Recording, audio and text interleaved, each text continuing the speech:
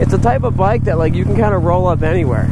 You know what I mean? Bust out with your Honda friends, like, hey, Honda, it's good, reliable, blah, blah, blah. You know, however Honda guys talk, you know what I mean? Hey, that's a wise decision, son. You know? And then you could bust out with your Harley buddies or your rat rod buddies, and they'd be like, man, that bike is bad. That's a bad bike. What's up, guys? Do not forget to click that little button down below and subscribe so you can see all of our awesome videos and all the new stuff that's happening at the Srkcycles. What's up, guys? Sean here from Srkcycles.com, and you will not believe who actually makes this bike. It is a beautiful rat rod style bike, and it's actually a 2000 year. And let's just jump on it. I'll tell you more about it, and then I'll tell you actually what company makes it.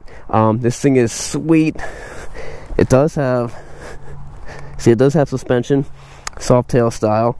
That's nice and rigid on there.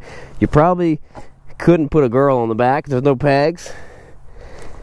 And I'm gonna tell you everything I love about this bike and everything I hate about it. Let's do it.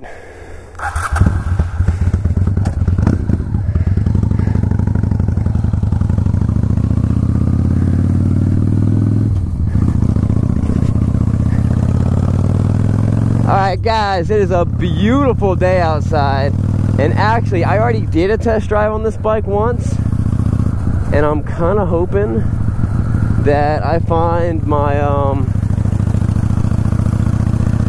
my little test drive words of wisdom laying on the floor, laying on the ground. I'm going to stop, I'm going to pick it up, I'm going to bust it out for you guys.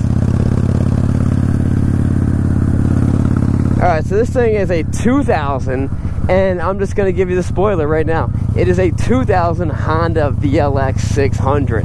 This is how it started its life. It ended its life doing a small stint in jail and getting into a lot of trouble. And then, and now, you know, through some good reform, it became the, you know, productive member of society that it now currently is. And it's actually a pretty sweet bike. I love the styling of it. I love this, I love the old classic rat rod look, but it's a reliable, fairly comfortable, awesome looking motorcycle. And I think that's like, it's like the best of both worlds. A bike that you can just hop on. You really have to, like, just change the oil, that's it. Don't, you know, don't even change the oil, who cares, it's fine. And it'll always run for you. It sounds good. It looks awesome. I would have loved to have had a bike like this, alright, when I was a kid. Alright guys, there's no way I'm going to find that little sticky note. Let's bust out John 3:16. For God so loved the world that he gave his only begotten Son, that whoever believes in him should not perish but have everlasting life. Guys, the verse that we did was so good. It was like Jeremiah 41:1 or something like that. It was super good. Maybe I'll throw it in the end.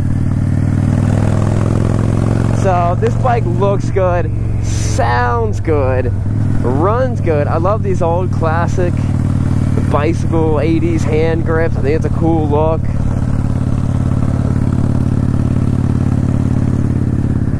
And you guys saw from my other video, you know, the misconception is that 600 cc's is so small. You're like, it's so small, it's what I get for my baby fetus.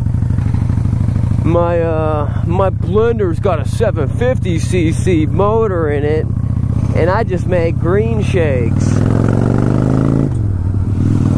But 600 is not small.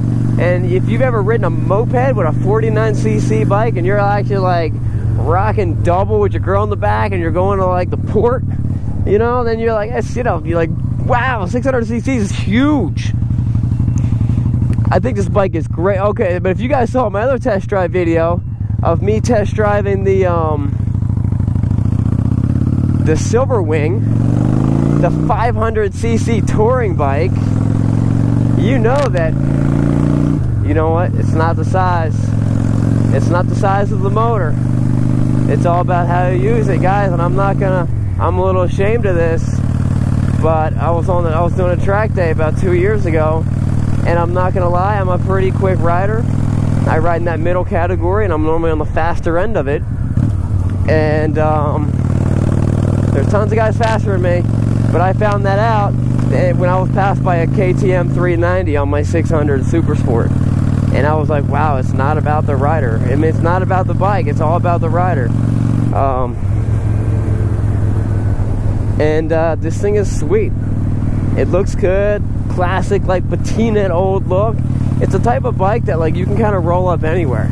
You know what I mean? Bust out with your Honda friends, like, hey, it's a Honda, it's good, reliable, blah, blah, blah. You know, however Honda guys talk, you know what I mean? Hey, that's a wise decision, son. You know? And then you could bust out with your Harley buddies or your rat rod buddies, and they'd be like, man, that bike is bad. That's a bad bike. That's my stereotypical Harley guy. So I think it's got the best of both worlds, and it looks super cool. This bike has 8,000 miles on it, which is not unusual. It runs good. It's got a mean sound to it. It's got Vance & Hines pipes. It's jetted properly, and you know that because it doesn't backfire when you shift. It doesn't go brap, brap. Ugh. I get dust in my eye. I can't see. All right, hold on. I'm good. All right. Woo, woo. I don't know how these guys would know who ride with no helmets actually do it, because probably like every other ride I'm doing, I drive through like a bunch of dust or a bug or something like that, and the best way to get relief is for me to shut my visor, because then wind's not just pumping it in my face, in my eyeball, and then I can like clean it out. These dudes that I ride with no helmets, nuts. Guys, and guys, it is a hot day. It is over 90 degrees. The weather report said heat wave. And I'm still riding. 2, I'm still wearing all my gear. The boots, the Doc Martin boots, the gloves, and guys, these are gardening gloves. They're super heavy, thick leather. They're not like gardening gloves or like punch a bear gloves, you know what I mean? I got pants on. I got my jacket on. I got my helmet on. Guys, I'm protected. I'm ready. If something happens, I'm ready for it. I would rather be mildly inconvenienced. All right, let's hear it, guys. Oh, come on. You're like, all these guys are like, but it's so hot. But Sean, it's too hot. I gotta wear shorts and flip-flops because I'm an idiot. Listen. All right, how about grow up, be a man. If it's too hot, just don't ride your bike. Or put on some proper gear, like a grown-up. I'm gonna wear some gear. And you know what? Hey, forget this. It's not about safety. I couldn't care less. Safety for the sake of safety, who cares? It's safety for the sake of the person who is depending on me. Because I am not an island. If something happens to me, it's going to affect other people. Alright, there's my rant. There's my gear rant. It's super hot. Guys, it is a beautiful day outside. If it's too hot for you, if you're like, it's too hot, I'm trailering my bike to the rally, that's super cool, I don't care, that's fine. If your bike broke down, you got to transport or whatever, guys, you got to use the same straps that we use when we transport all of our motorcycles. They're called tank straps. They're the bad. Oh yeah, let me tell you one thing I hate about this bike. Actually, I'm gonna just jump off and show you. Yeah. It should have been a spring seat. A spring seat would have been look way better. I know you would have seen a little bit of electronics. It might not have been as clean looking, but a spring seat would feel so good. You know, you could have put like a little like thing in here, something, because it's kind of little.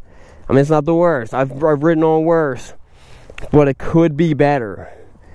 That's the thing I hate about this bike, but I still love it. There's straps out there. I actually just got a pair of military straps that they use to transport the Humvees, and I think they use them to tie down the tanks. I gotta confirm that. They did use them to tie down the military planes, and my straps are better. My straps are tougher, thicker, and have a stronger webbing. Alright guys, that wraps up the test drive. Oh, click on the link below. You can buy tank straps right there if you're looking to transport your bike. They work for all makes and models. Alright guys, that wraps up the test drive. Remember, this bike is sweet. Don't forget about that. But it's not what you're riding, but where you're going. We will see you guys later. We're pumping out videos every single day except for Sunday, because I go to church and I hang out with my family. I don't got time for that. Alright guys, we'll see you guys later.